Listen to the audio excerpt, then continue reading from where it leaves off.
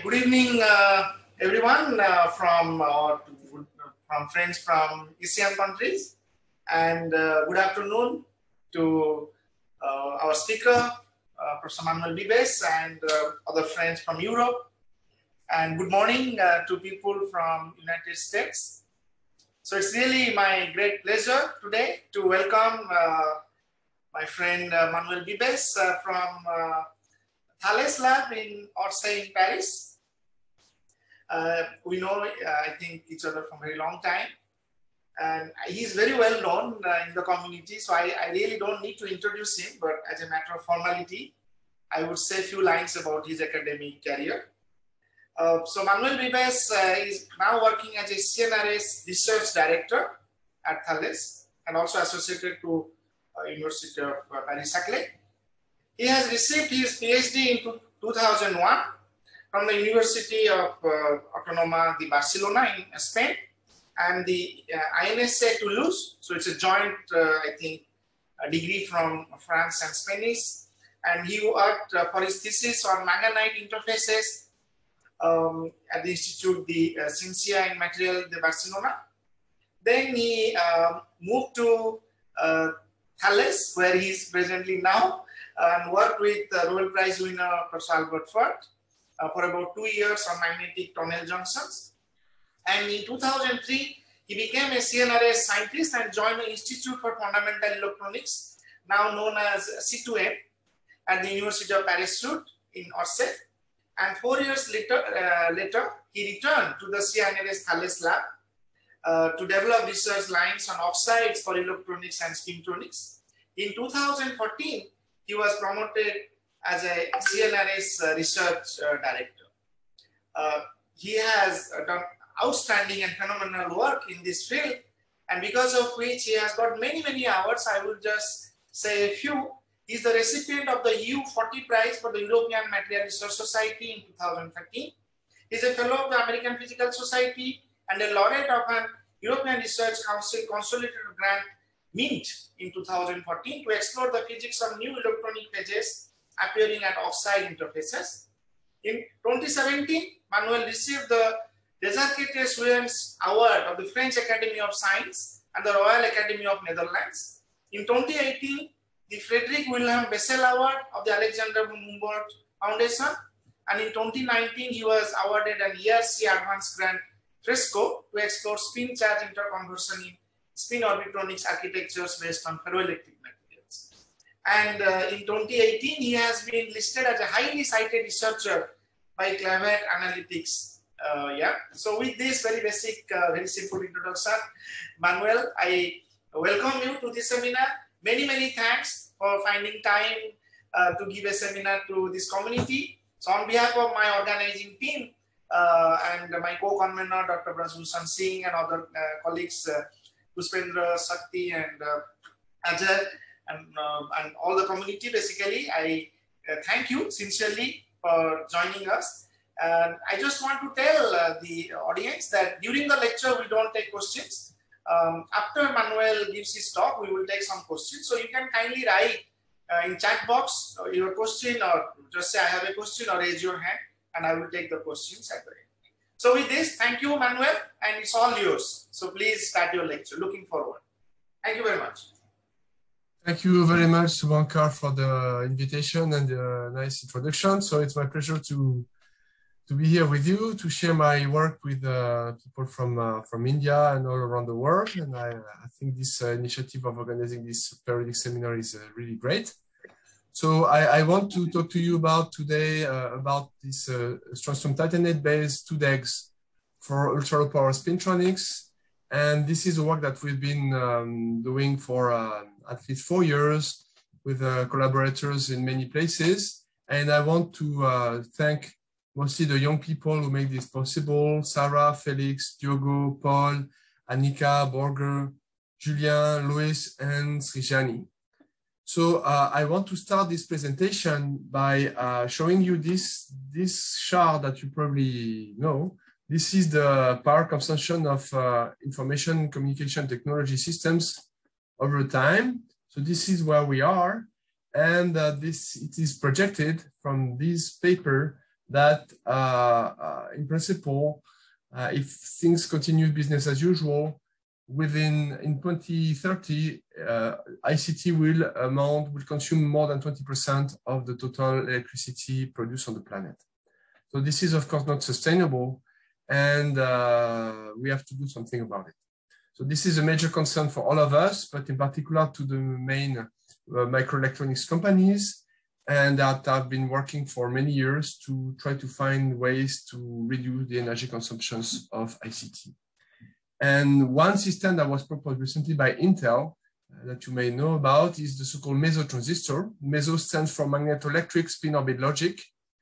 It's a non-volatile logic device that is based on spin and involve a number of quantum materials, which I think is a very interesting opportunity for the whole field. So I'm going to explain to you briefly how it works. So the core of the device is a ferromagnetic element whose magnetization can point towards you or towards me.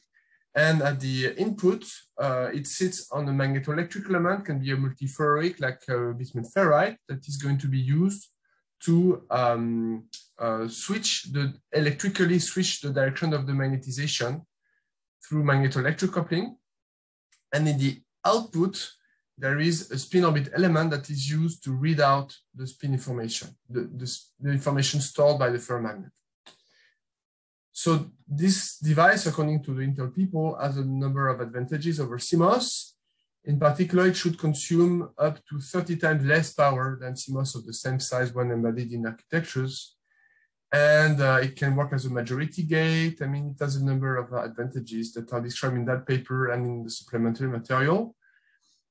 Importantly, it has to operate at 100 millivolts. So the magnetoelectric must switch at 100 millivolts, and the output must generate 100 millivolts so that the devices can be organized in chain. It can be chained together, concatenated, and thereby reducing a lot the power consumption.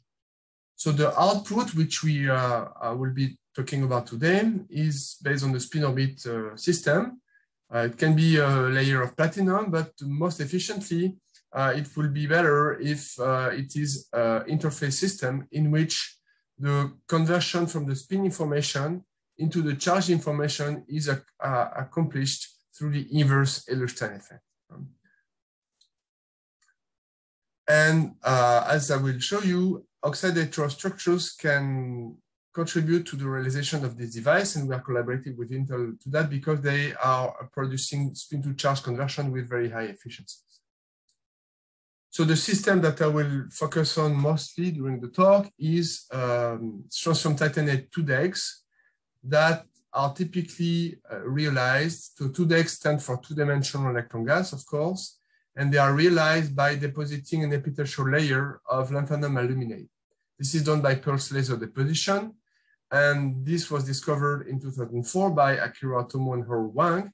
And this came first as a big surprise because these two materials taken individually are wide bandgap insulators. But nevertheless, due to a charge catastrophe scenario, charge reconstruction, strontium titanate is doped in electrons when the interface is built, which makes it conducting and forms the 2DEG. So several years ago, we imaged the 2DEG in cross-section, and we confirmed that it is very thin. It is really two-dimensional, just a few nanometers in thickness. And also, us and other authors realized that this 2DEG has a number of interesting functionalities. It has a high electromobility, few thousands, few tens of thousands, even at low temperature. It is superconducting down to up to 200 millikelvin, more or less. Its resistance can be strongly gated, so you can apply the backgate and change the resistance of the 2DEG by more than 1 order of magnitude. Gating can also tune the superconducting TC and suppress superconductivity. And more importantly for us today, it shows a sizable Rashba spin-orbit coupling, and I will explain what this is in the next slide. And this was first observed through weak anode localization in magnetoresistance measurements. And it was also found that the Rashba coefficient, which quantifies the efficiency of the amplitude of the spin-orbit coupling in these systems, strongly depends on the gate voltage. So the Rashba spin-orbit coupling is a manifestation of spin-orbit interaction that occurs in systems where inversion symmetry is broken. So this can be at a surface or at an interface, for instance. And you can see here the Rashba Hamiltonian. Alpha R is the Rashba coefficient. And then you have this mixed product between the spin, the momentum, and Z, which is the electric field, the direction typically perpendicular to the plane, perpendicular to the plane of the interface. So because to minimize the energy, the spins and the momentum have to be perpendicular to each other. And this results in a lifting of the spin degeneracy of the bands. So the parabolic band that was degenerate in spin is then separated, split into two parabolic bands with different spin directions. And if you take a cross-section at the Fermi level, you have two circular Fermi surfaces. And on each Fermi surface, the spin is going to be perpendicular to the momentum due to this so-called spin momentum locking. And the chirality of the spin contour is going to be, for instance, counterclockwise for the outer contour and clockwise for the inner contour. And the sign clockwise or counterclockwise depends on the sign of the Rashba coefficient. So this was proposed in 1994, and a few years later, it was proposed that this system can be used to convert charge current into spin current. So how does this work? Suppose you inject a charge current into such a Rashba system. You are going to shift slightly as you do so the Fermi contours, and this is going to generate an extra density of spin up for the outer contour and an extra density of spin down for the inner contour, which are not equivalent, so they don't compensate. And at the end of the day, you have the generation of a finite spin density, which can then diffuse in an adjacent layer. And so thereby you have the conversion of a charge current into a spin current. So this is called the Edelstein effect, proposed in the beginning of the 90s. And you have also the reciprocal effect, which is the inverse Edelstein effect.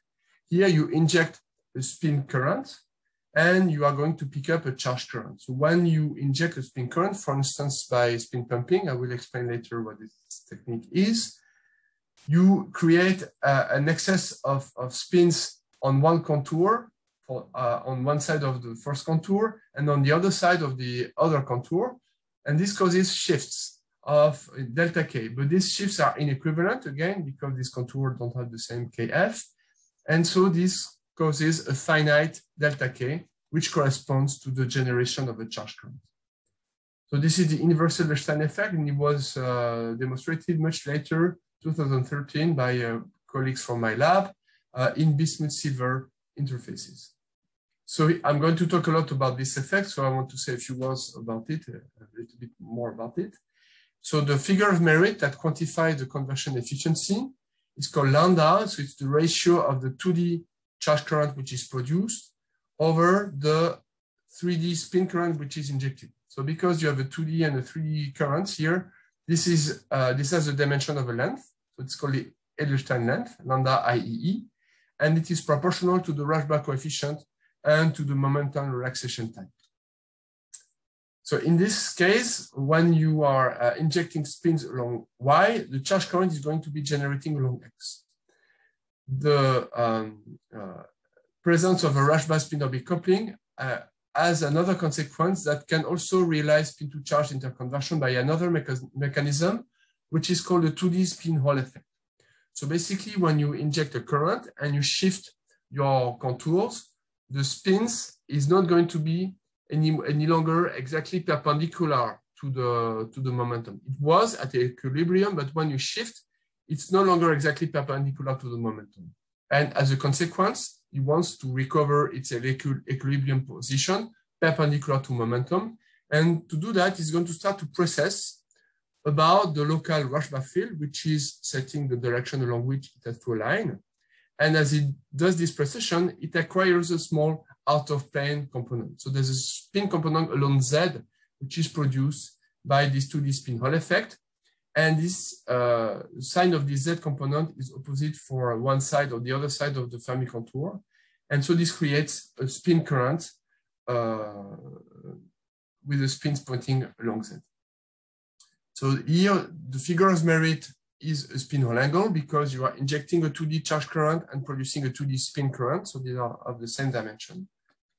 And importantly here, the geometry is a bit different. So it will be important in the towards the end of the talk. So this is the outline of the talks. First, I'm going to talk about spin to charge conversion, then about charge to spin. Then I will talk about spin charge interconversion using the 2D spin Hall effect in planar nano devices. And then I will introduce ferroelectricity as a new degree of freedom in spin to charge conversion that can lead to new types of devices in spintronics. So first, let's talk about spin to charge conversion. So we need to inject a spin current, and for that, we are going to use a ferromagnet that we deposit on top of LAO-STO. And we use the technique of spin pumping. So basically, we put the sample in a microwave cavity. We send a microwave signal, and we scan the magnetic field until we reach ferromagnetic resonance. And at ferromagnetic resonance, the magnetization is going to start to precess.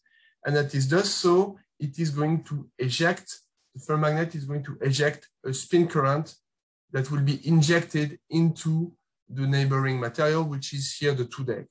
And then spin to charge conversion is going to convert the spin current into a charge current, which we will pick up with transverse voltage contacts that are shown here. So these are the results. We see that this is the signal corresponding to ferromagnetic resonance, which occurs at a field a little bit lower than 1 kHz. And exactly at that field, we see that we pick up a large charge voltage, which has a very clear Lorentzian shape, symmetric Lorentzian shape, which is exactly what we expect. And importantly, when we reverse the direction of the magnetic field, so we switch the direction of the magnetization, the sign of the signal changes. So we are really converting spins pointing towards you into positive current, or spins pointing towards me into negative current. So we are really able to detect, to convert spin information to charge information, to detect in a bipolar way the spin information. This is what is needed for the meso transistor. So what was very puzzling after we got this first result is what happened when we apply the gate voltage. So I told you that when we apply the gate voltage, we can tune the properties of this 2D. Basically, what happens is that we change the position of the Fermi level in the band structure. We accumulate or deplete carriers. This moves the Fermi level up or down. And we found that the amplitude and even the sign of the spin to charge conversion signal was depending very strongly on the gate. You see that at negative gate voltages, in the depleted state, we have a positive signal. And then as we cross over to the positive gate, we have a change of sign and a maximum here at plus 145. So this is very unique. We knew that the crashback coefficient was somehow dependent on the gate, but I mean, this change of sign was really unexpected. Another unexpected result was the efficiency of the effect. So the amplitude of the conversion effect was extremely high, on the order of a few nanometers, which was about one order of magnitude higher than this bismuth-silver interface, and comparable or higher than in topological insulators. So why is that? In fact, this was quite surprising a priori, because the Rashba coefficient of this 2DEG is not very high because you don't have very heavy elements. But what is important to remember is that the Edelstein length depends also on the momentum relaxation time, which here is much longer than in bismuth-silver interfaces. Here, typically it's on the order of 1 picosecond, while in bismuth-silver, because it's a metallic system, it's typically 10 femtoseconds, so 100 times lower. So if you make an estimate, you can find more or less that the value you should expect from the value of the Rashba coefficient and the momentum relaxation time is on the order of a few nanometers, exactly what we measured. So then we continue this experiment with a slightly different system, and we try to do to understand what is the origin of this strong gate dependence and the change of sign. So for that, we work with slightly different samples in which the 2-deg is defined by the deposition of an aluminum layer onto STO. And this makes it possible to generate 2-degs with slightly higher carrier densities. So the Fermi level is a little bit higher in the band structure. Similarly, we grow permalloy, we perform spin pumping, and we pick up a large symmetric signal corresponding to the inverse Edelstein effect. And you see again that depending on the gate voltage, we have changes of the amplitude and the gain of the sign. And we did that for all gate voltages, and we see that we have an even more complicated gate dependence with a different maximum, positive and negative maximum, and changes of sign. The result that I showed you before for LAUST were probably more or less in that range when we have a positive effect at low carrier density, then the change of sign, and then this maximum. Now you can see we are able to access this whole new range of this new additional regime, which corresponds to putting the Fermi level higher in energy. So also importantly, the effect was even higher, 25 nanometers for lambda. So to understand more quantitatively what was going on, we performed ARPES. So we measured the band structure in collaboration with a group from Geneva and with a group from Halle in Germany. We had some theoretical calculation to fit the ARPES data with a tight banding model, and then use this deduced band structure to compute the Edelstein effect. So you can see the band structure of our SCO2-DEX. It's quite complicated. So we have different circular Fermi surfaces, and then we have these two elliptical Fermi surfaces. So the circular Fermi surfaces correspond to T2G dxy state from titanium, and these elliptical Fermi surfaces correspond to XZ/YZ orbitals. This is what we can see from the dispersion. So this is the energy, the contrast as a function of with the energy and the momentum. So we see the dispersion. We can recognize the onset of these parabolic bands here, corresponding to this part. And then we have this parabolic band with a lower mass, a lower mass, and here higher mass. We see that we have interactions between the bands. We see some kind of avoided crossings. And when we take a cut along this other direction, we see another set of bands. And importantly, if we now take a cut along this direction, which we call delta, we have something very peculiar that comes out of the calculations. We don't have, unfortunately, the resolution to see that experimentally, but the calculation predict that we should have some avoided topological crossing. And this is very clear if we zoom from in the calculation. We have this topologically non-trivial avoided crossing with band inversion, a little bit like what happens in topological insulators. And we expect that when we position the Fermi level just there, we will have a large increase in the spin-to-charge conversion efficiency. So equipped with this data, our colleagues from Halle, our theoretician colleagues, calculated the Edelstein effect for each pair of band. So we have one blue pair. You see that each band is splitted in two, each pair is split in two. That corresponds for spin up and spin down, and the splitting is relatively small. Then we have another pair, orange, green, and purple.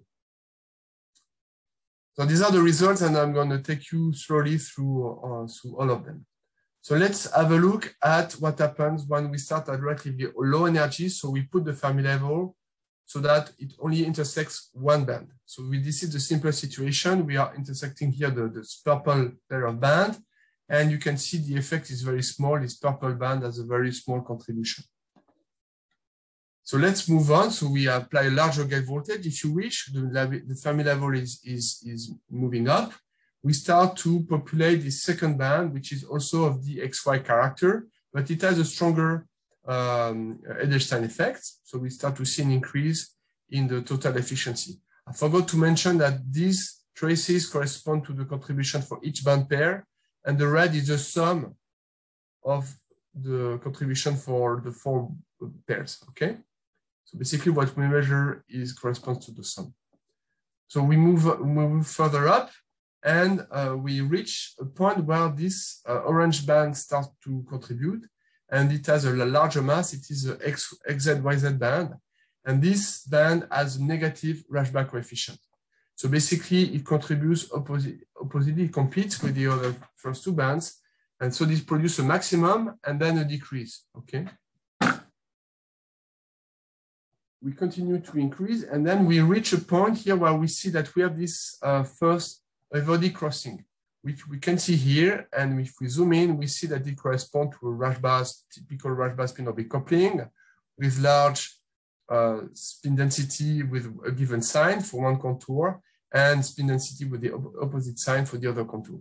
So this would be, for instance, spin up, spin down. Okay, so we have a large effect expectedly. We move on into we move further up, and then we reach the point when we reach this topological evodic crossing, which is here. And here there's something quite peculiar that occurs. Actually, we see the band splitting again, but instead of having dark blue and dark red, which correspond to full spin up or full spin down, we see that we have a large dark blue for one, but for the other band, we have almost zero here, almost white. So this means that the spin expectation value in absolute value is very different. Here we have a large spin. The arrow of the spin, if you wish, in the contour is long, and here it's almost zero. So there's a very poor compensation from one band from the pair by the other band, and so the conversion is very efficient. So this is a very unusual case, which is different, very different, is not correspond not at all to the classical Rashba situation, and it's a consequence of the multi-orbital nature of the 2DEG with XY and XZYZ orbitals. So now we can compare the result of the calculation in red with our experimental results, and we see that we have a pretty good agreement. And at least we reproduce the positive and negative maxima that we see with the different amplitudes. So with these calculations, we are able to capture the physics of spin-to-charge conversion in these complicated systems, thanks to our theoretician colleagues. So the results I've shown so far were at low temperature, but of course, if we come back to the meso device, we needed to work at room temperature. And the effect is much smaller, unfortunately, at room temperature, but it is not zero. We have an efficiency of about 0.5 nanometer for the Edelstein length. And so this is much lower. But what is good news, if you wish, is that at the end of the day, we want the meso device, we need to produce an output voltage. And so the resistance of the spin orbit material also matters a lot. So here we are, the 2DEG are advantageous because the resistance is very high compared to platinum or other metallic system. And in fact, we can estimate that this output signal corresponds to a possible voltage output of about 10 millivolts, which is still one order of magnitude off from the goal of the meso device, but it's still about 2 orders of magnitude higher than what can be achieved with platinum, for instance. So this is a very promising result. Okay, so let me move on, and now we'll switch to charge to spin conversion. This is about the direct Edelstein effect. So you remember, this is the situation that occurs when we apply a charge current and we generate a transverse spin density, transmagnetization, if you wish. So we are going to probe this effect by doing simple magnetotransport experiments. We measure the longitudinal resistance and we rotate the magnetic field in the plane. And basically, the idea is that when we are going to apply the magnetic field parallel or anti-parallel to the spin density, which is generated along Y, as you remember, so transverse to the current, the signal is going to be different. Magnetic field parallel to the spin density will have a given resistance. Magnetic field anti-parallel to the spin density, a different resistance. So this is going to produce a unidirectional magneto-resistance effect. So this has been observed previously in topological insulators, and there was a report in LAUSTO as well, just while we were writing our own paper. But in the case of LASTO, there was not clear model. So we collaborated with Anna Dirdal from Poznan, and she developed a model to incorporate the role of the existence of this transverse spin density and its influence on the relaxation rates.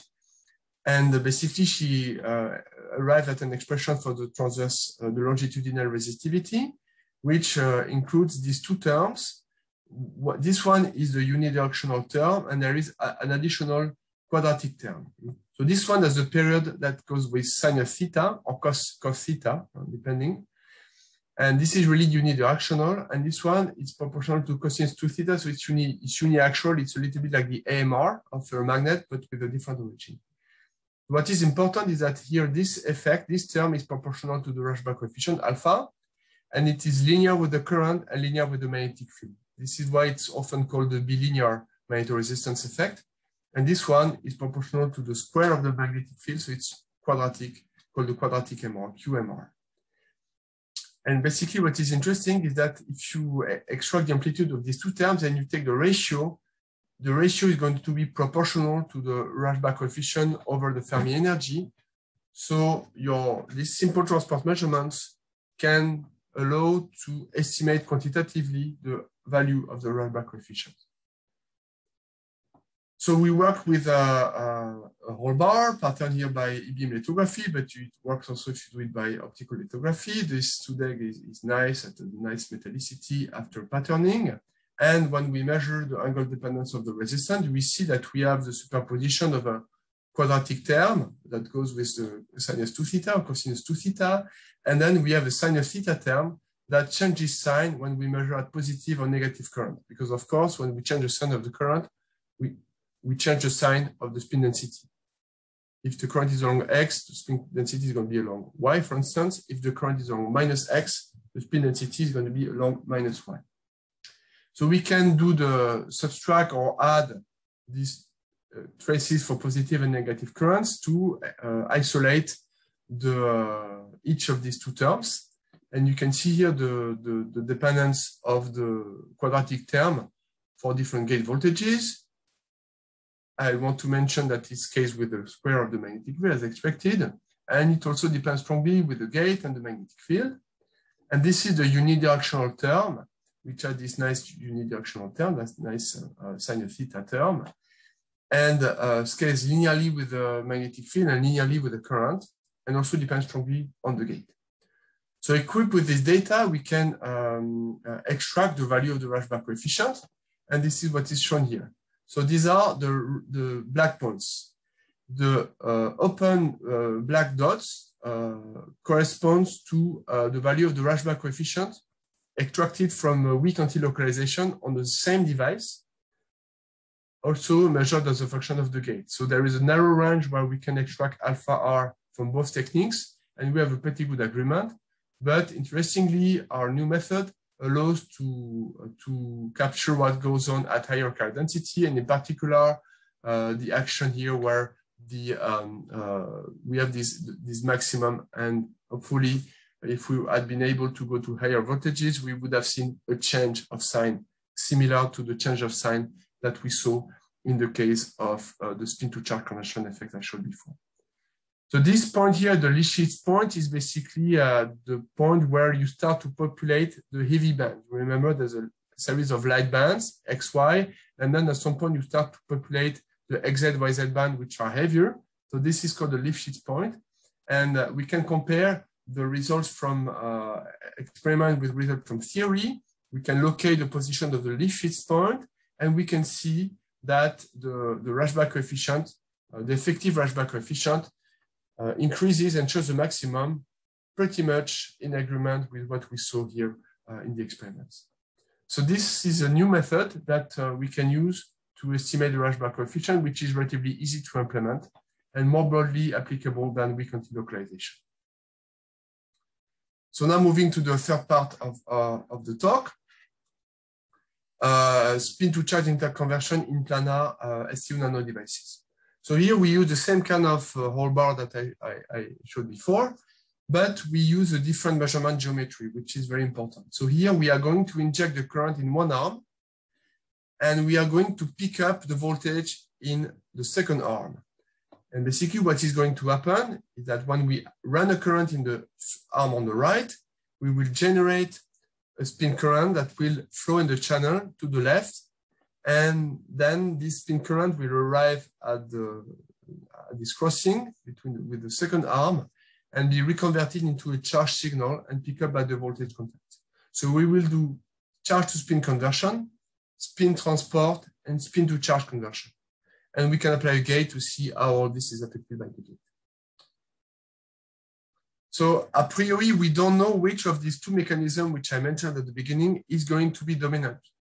In one case, we could have the direct Ehlers-Stein effect playing a role. So we generate a current, we apply a current, we generate a spin density. The spin density is going to diffuse sideways, and this corresponds to the generation of a spin current, which is going to travel in the channel, and the spins in this case are going to be oriented along Y. There is a second possibility from the 2D spin Hall effect that would correspond to the generation directly of a spin current that will move in the channel, travel towards the second arm, and in this case, the spin will be pointing along Z. So we will do experiments to distinguish between the two and tell which is the direction of the spins, and as a result, if this effect or that effect is dominant. So because we don't have any ferromagnet here, we need to apply a magnetic field and use the Handler effect to detect the spin signal. Because you could also imagine that you have some signal here that would arrive at the second arm that is just a pure charge signal that has nothing to do with spin.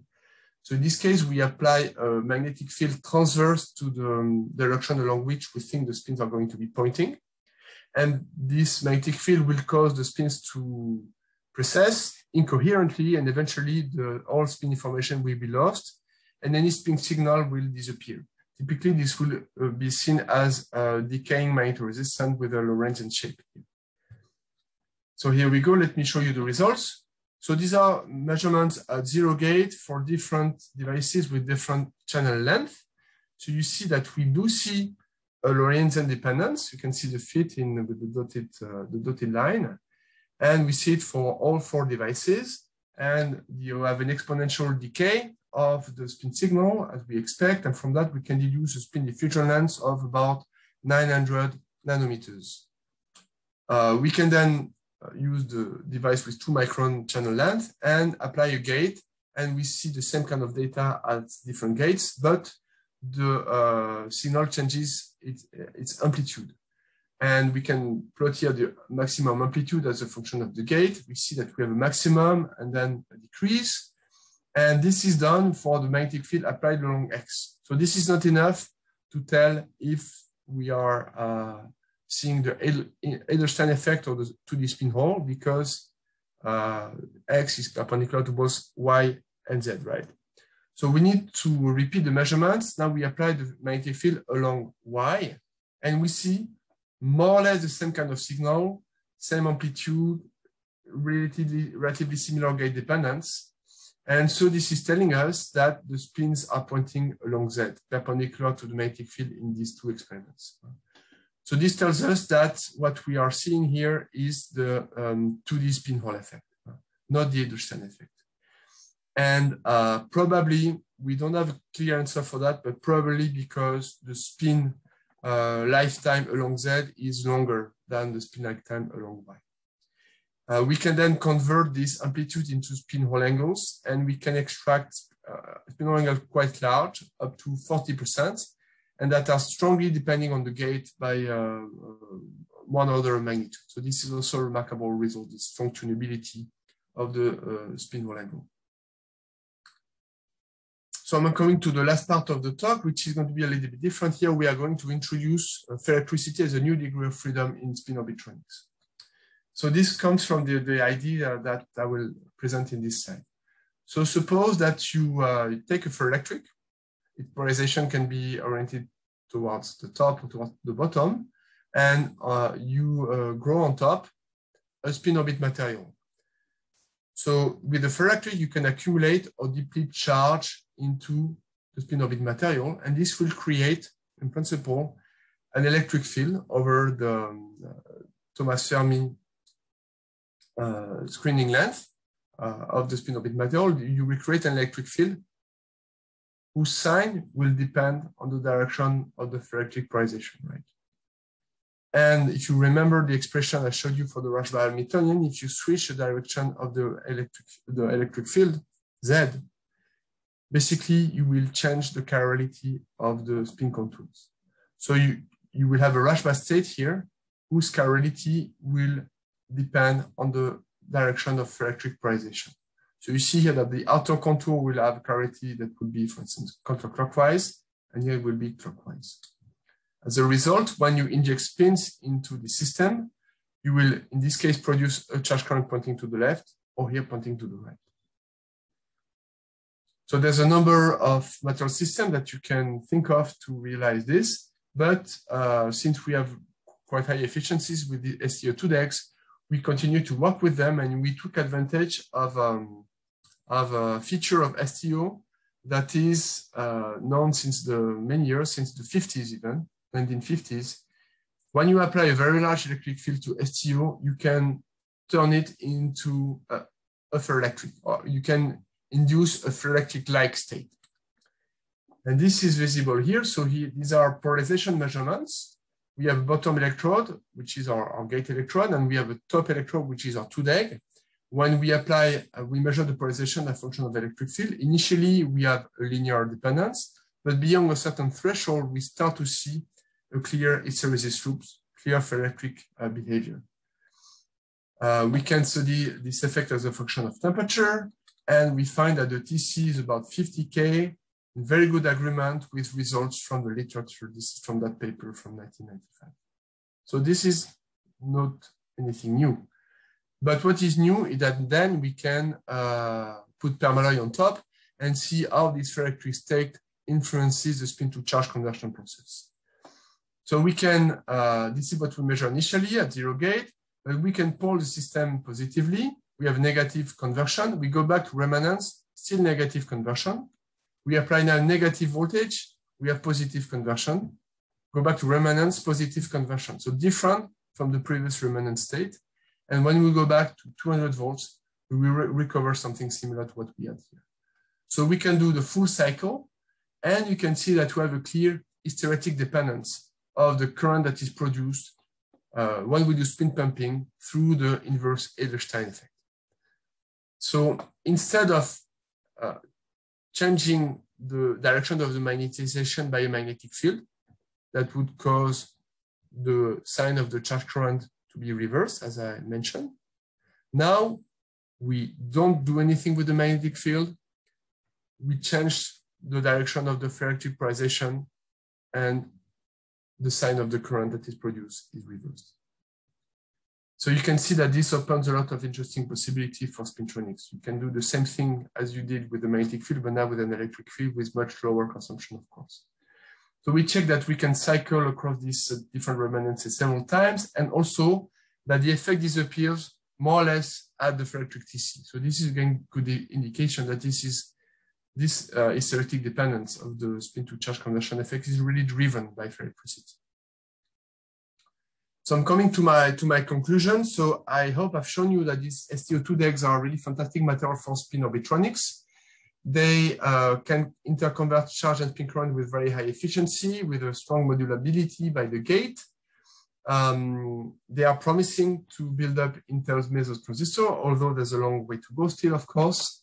And they may be key to develop ultra power computing devices based on spin, especially if you introduce ferroelectricity at this new degree of freedom that is very promising for low power consumption. Okay, so this is the end of my talk. Thank you very much for your attention. I can take questions for the next 10 minutes or so. Thank you so much, Manuel, for this excellent overview of your recent endeavors and really nice work with 2D materials. So without losing in time, we will take the questions now. So first question by, I think, Mohendran from Singapore. Mohendran, you want to ask your question or should I read it? Oh, sorry, I just, yeah. Yeah, please go ahead. I think he partly, hi Manuel, this is Mahendran from NUS. Hi. Yeah, I think you partly answered the first question. I was wondering that whether the 7 Kelvin is necessary and what happens for this effect at room temperature. Yeah, so the effect is much smaller at room temperature. That's mostly because we think it's because the momentum relaxation time decreases with temperature. So it's typically 2 orders of magnitude lower at room temperature than at low temperature. So the effect decreases from maybe okay. So how does it depends upon the frequency of the microwave radiation? Is it a fixed frequency, what you have used? Yeah, so for this experiment, we work with a microwave cavity. So there's a fixed frequency. Other groups have done the same kind of experiments in strip line. I'm not sure exactly how this depends on the frequency in their case, but the result they obtained in terms of efficiency is on the same ballpark, about a few nanometers for the radiation length. Okay, thanks. I think one more question I had was, well, so this unidirectional MR, which you have seen, again, was it measured with a direct current? So we do both. So we can measure with DC. In this case, you need relatively high signal to be able to detect the unidirectional term, because sometimes the quadratic term dominates.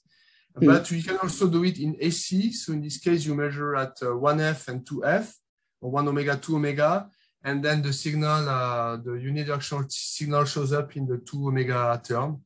And then you need to be careful that you exclude thermal effects by measuring the transverse signal as well. So typically we measure the transverse, the XY signal at 2 omega, and we check that it is weak compared to the, you have to compare the amplitude of the 2F signal along XX and XY with the aspect ratio of the whole bar. And we confirm that in all our experiments so far, we confirm that it is the effect is dominated by a lot. So AC is more trustable, right? Excuse me? The AC method is more trustable than DC. I'm not sure it's more trustable, because you could do the same experiment also all in DC, but you get better data and you can, for instance, if you want to measure at low magnetic field or low current, you can still get some signal in AC, while in DC the effect is very small. It's hard to measure. Okay. Now we measure mostly with AC. Okay. Shubhankar, can I ask one last question? Yeah. I think there are not many questions here. So my question is connected to the last part. Does the bulk STO becomes ferroelectric at a high electric field? Yes. We think it's really the bulk of STO that becomes ferroelectric, not just the interface. This can be seen by, we can do Raman spectroscopy, for instance, that probes, relatively thick region in the STO, and we see that there is a clear onset of peaks that are typical of inversion symmetry broken systems. Okay.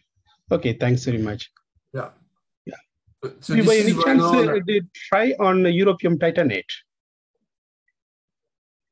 Sorry, excuse me? Did you try on europium titanate, which is on the verge of becoming ferroelectric? EUTIO3. No, we didn't try to use the ferroelectric properties of europium titanate. But STO is very close to being ferroelectric itself. We are also working, I didn't show the results here, but we are also working with calcium substituted strontium titanate. If you work with 1% of calcium, typically you already have electricity with a TC about 30 Kelvin. So we are also working on that. Then you don't need to apply a large electric field to induce the ferroelectric state. It's already there. Okay, thanks very much. Okay, thank Mahendran. So there is a talk by Puspendra. Puspendra, can you please unmute and ask? Hello, sir. It's a very nice talk, sir. Sir, you have shown that when you apply negative gate voltage, that time measured voltage have same amplitude. But when you apply positive gate voltage, then that time measured voltage is varying. Why it's so? Yeah, so Okay, so you're talking about the first part of the talk, right? Yes, sir, around slide number 20. Okay. 20 or 21 something. Yeah.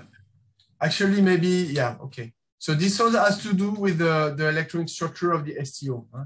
So basically, suppose that you start at 0 voltage when the Fermi level is here, okay? Because that sample that you're talking about had a much lower carrier density than this one that we are looking at. So the Fermi level was maybe somewhere here. If we go to negative gate voltage, we deplete, so we stay in this thing, nothing really happens, okay? If we move up, however, we may reach this point where we have the competition between the first two bands and the orange band with opposite signs. So we see a maximum and then the orange band takes over and we have a decrease. So this has to do with where is the Fermi level when you start. Okay, sir. Thank you, sir. Okay, one last question. There is somebody has raised called Apul. Please unmute and ask. Yeah, so yeah, it was a nice talk. So I would like to know in the last part of your talk, where you are using ferroelectric material to using the polarization of ferroelectric material, but yeah. you used something different, but you started the story with using ferroelectric material. So I just want to know, is there any difficulty in using this ferroelectric material instead of polarizing the STO by applying such a high field? Yeah, so basically, I mean, of course, in principle, it's possible, and we're also working on that. So you need to combine the ferroelectric material with a system that will have, you need to be able to stabilize a nice Rashba state on top of your ferroelectric. And this is not super easy. You need to find the right combination of material.